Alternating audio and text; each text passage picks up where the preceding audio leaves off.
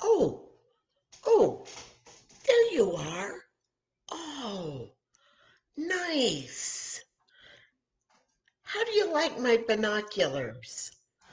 I was just trying out some different ways that you can see. And I definitely need my glasses so I can see to read your story. I have a story that Jesus tells about seeing and what happens if you can't see. Um, I can't imagine not being able to see. I love all the colors and I like to read and I like to see all of you. So it would not be a fun life to not be able to see. So let's find out what happens with the man that Jesus met. And this is called Now I See, and it's from the book of John, chapter 9. And John is one of the four gospels. One day, Jesus and his disciples were traveling through the city of Jerusalem. As they were walking, they passed by a blind man. One of the disciples turned to Jesus and he asked, Teacher, someone must have sinned to make this man blind. Was it him or his parents? Jesus answered, Neither this man nor his parents sinned. He was born blind. God made him that way so that he could be an example of the power of God. Who's there? The blind man asked, reaching in front of him. Jesus took the man's hands. My name is Jesus. Jesus knelt down in front of the man and picked up some dirt. Then he spit into the dirt and mixed it to make mud. He gently spread the mud onto the blind man's eyes. So there's when they first met the blind man.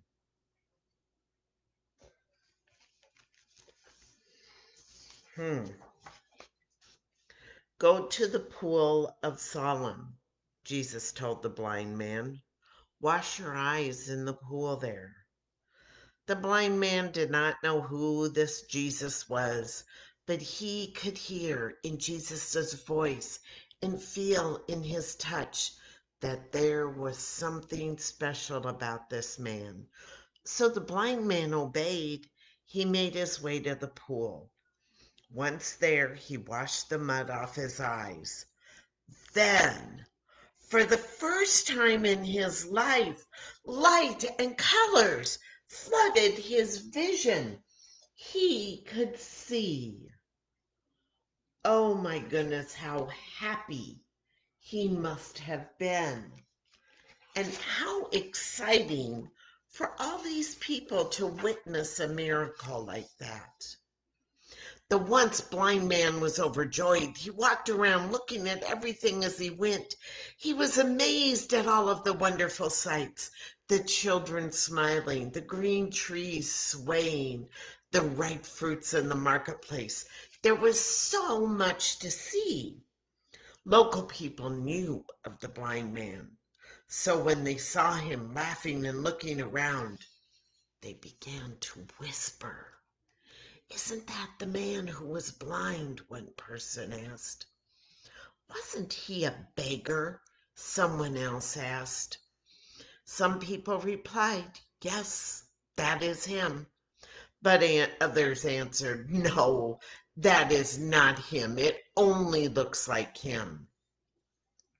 The man overheard people talking. He said, It is true. I was the blind man you saw begging in the streets, but now I can see. The people looked at him in wonder. How, someone asked, how can you see now after all those years? The man answered, Jesus made some mud and rubbed it on my eyes. He told me to wash in the pool of Siloam. So I did. And after I washed, I could see. Where is this Jesus? The people asked.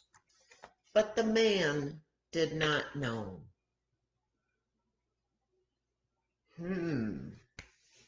So some people thought this was amazing, and I think others didn't. Over the next few days, the man's story spread across the land. Powerful religious leaders known as the Pharisees heard about this miracle, and they heard that Jesus was being named as the one who had healed him. The Pharisees had heard of Jesus' miracles before. They had even heard people say that Jesus was God's son. But the Pharisees did not believe that this ordinary man could really have been sent from God. They wanted to find something wrong with Jesus. They wanted to prove that he was not godly and that he was an ordinary man. They also wanted everyone to stop talking about him. First, the Pharisees questioned the once blind man's parents.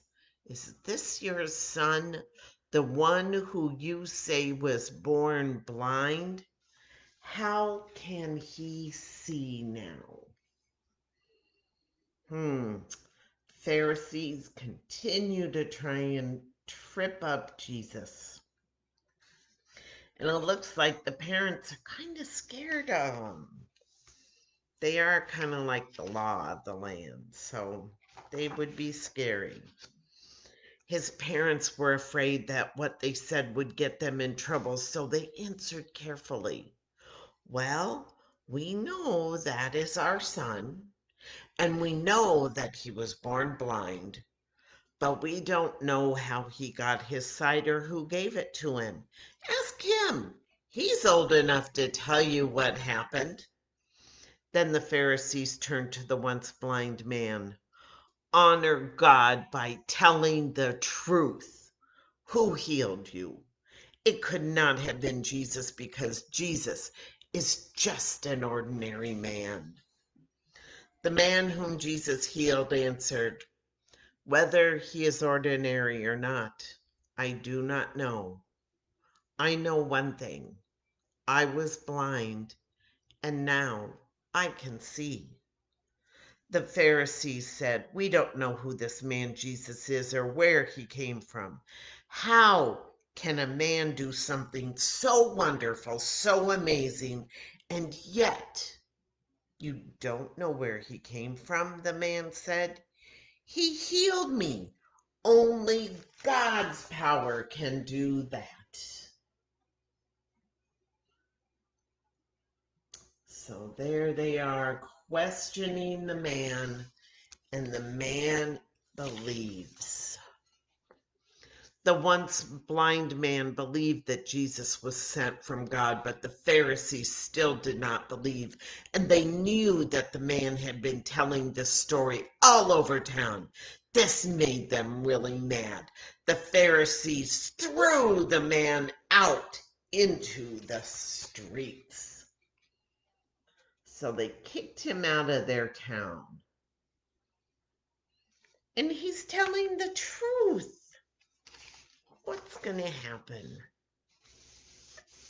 Jesus heard about how the Pharisees had treated the man, so Jesus went to go check on him. Are you okay? Jesus asked him. The man froze.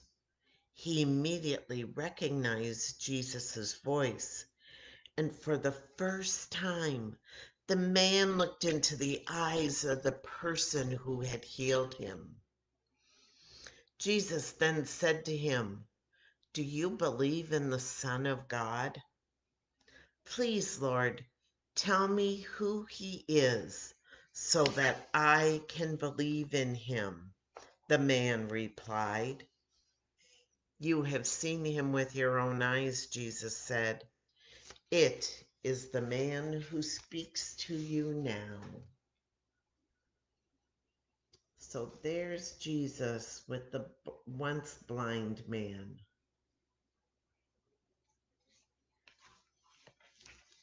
Pretty amazing. The man fell to his knees and said, Lord, I believe. Jesus smiled. With one healing touch, he had brought one more person to believe in him. Even after all of Jesus's miracles, the Pharisees did not believe that Jesus was the Son of God. But with just one miracle, the blind man believed.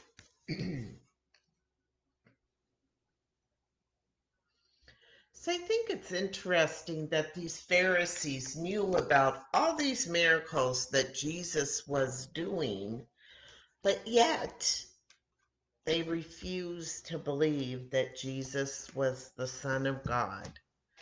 And then you have this one man who was able to see one miracle and he believed. So I think that's an amazing story, and I think how excited that man would have been. He must have been jumping and dancing and running all over town, and it said he saw the smiling faces of the children, and he saw the trees and all the colors of the rainbow. So that must have been very exciting for him. So, for our craft today, I have a couple of things. You saw me at the beginning of the hour with my binoculars, right?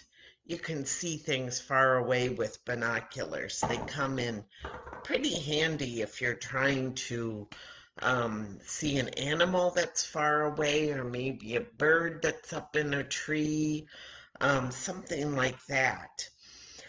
So I can't promise that these binoculars will help you see far away, but they're pretty fun.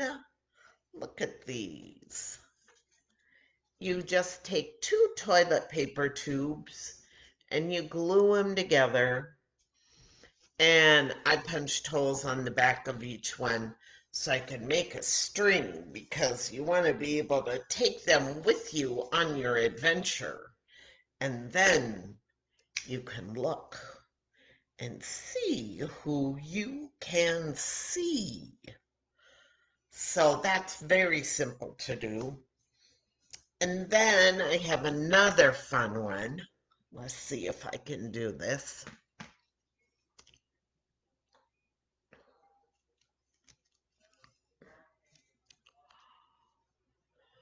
What do you think of my new glasses?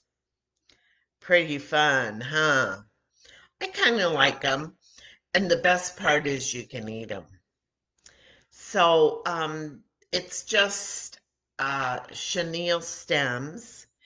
And first I put Fruit Loops. I chose Fruit Loops because Fruit Loops have all those colors in them. And I thought about the man in the story and how he could all of a sudden see all the colors of the rainbow. And so I put Fruit Loops on one, and then I twisted it together down here on the end, so I had a loop. Then I took the other chenille stem and I put a bunch of Fruit Loops on it, and I threaded it through so it went through, so they hooked together like glasses.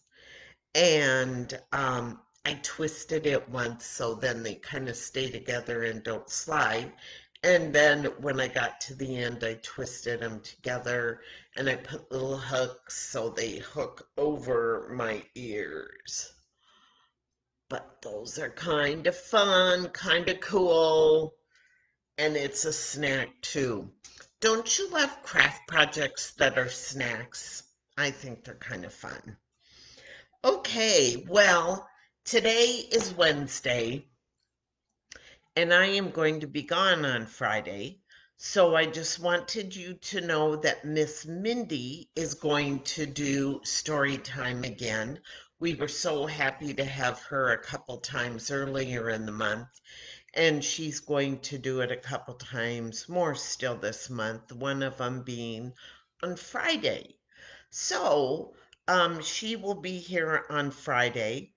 I also want to remind all of you that we're having an outdoor worship service a week from today, and I hope you'll all come. We're designing the worship service to be family friendly, and you get to sit on your lawn chairs in the parking lot, and we're going to have music and Sammy Tierney, our youth director, is going to give the sermon. I'm going to do a children's time. We've got sidewalk chalk for you, and there's free ice cream. So make sure you get your parents to sign up for the worship service. And I will see you on Monday. And let's bow our heads for prayer. Good and gracious God, thank you for helping us to see you, for showing us beautiful things like a rainbow or a squirrel or a deer in a meadow. And thank you for the love and the forgiveness that you give us, because that also helps us to see you. And I ask your blessing on all of my Messiah friends, as I always do, because I want them to stay safe and in your loving care. In your name we pray. Amen. All right. I will see you on next Monday. Bye.